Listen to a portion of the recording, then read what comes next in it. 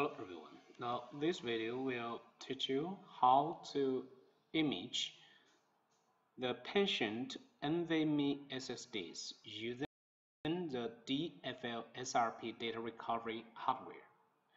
Now we can check this picture, and this picture shows how to connect the NVMe SSD to SRP by the latest DFL SATA to USB adapter. Now we can see that this is the SATA interface and this one is the USB interface. Now we are using one NVMe to USB adapter to place the NVMe SSDs so that we can connect the NVMe SSD to the NVMe to USB adapter and then connect the USB interface to the SATA to USB adapter. So by this method, we can simply connect all the NVMe SSDs to the DFL SRP data recovery hardware. After the hardware connection, we can go to the DFL SRP data recovery software control panel. Now we can see this is control panel. We have connected one NVMe SSD to the SATA 0. Now like this picture, this is the SATA 0 and this is the ID port and this is the SATA 1. Now let's go to check the SATA 0. Double click and select the DDP data recovery software. Now we can click power on to offer power to the NVMe SSD. Now we can see now we can offer power to the NVMe SSD by this method. Now we just need to wait until the log window shows that the NVMe SSD is found properly by the DFL DDP data recovery software.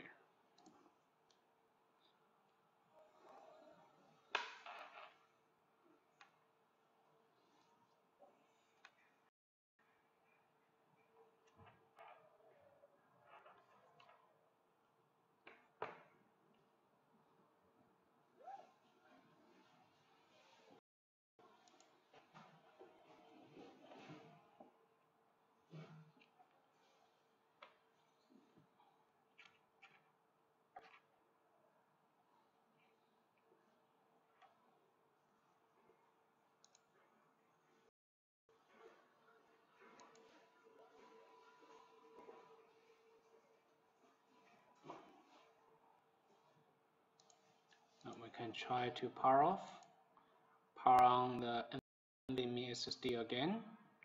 Now we can see searching completed. So we can go to new project, try to set up one file extraction or disk image project. We select disk image first to image this patient NVMe SSD. Now we can try to create one VHD. This is one 128 GB NVMe SSD. So we create one VHDX and click create. Okay, close. So this VHDX has been selected automatically as the target drive. Now we click finish.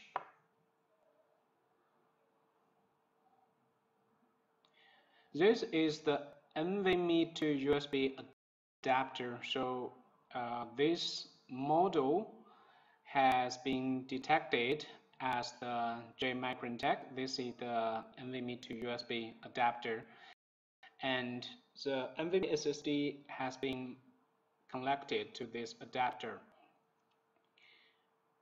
Now we can try to set the disk image to start this NVMe SSD image. Untick this one, so the image speed will be higher. And here we can try to change the block size to 256 and read models. Here we can use the default settings, or we can use the intelligent read.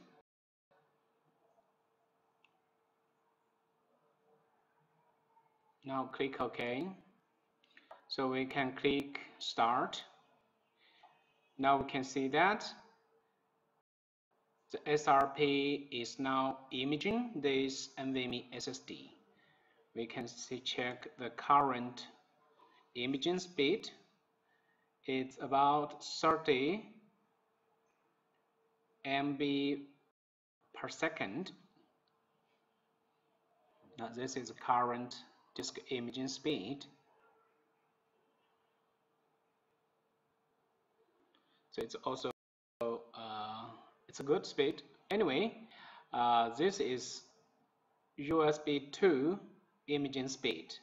If users wish to image or extract the master files from the NVMe SSDs at high speed, then users can go to the Dorton Data Lab official website here and select the Data Recovery Tools menu and use the DFL URE Plus NVMe version. And this is the USB3 imaging speed. So it is much higher speed.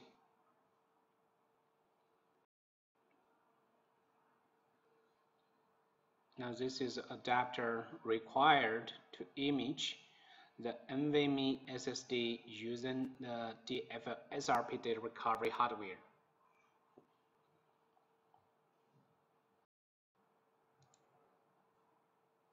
And if users wish to extract the master files directly from the NVMe SSDs, so users can click Stop here, and this one we can see this file as this icon is file extraction,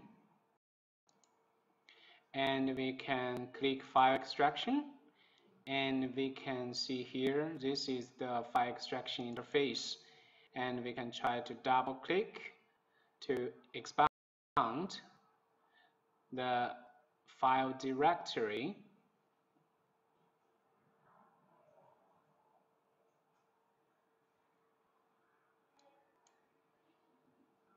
Here we can extract the master files after the file directory is listed here. Because right now the program is working on VHDX. We just selected part of the NVMe SSD to be imaged. So at this time, now we can see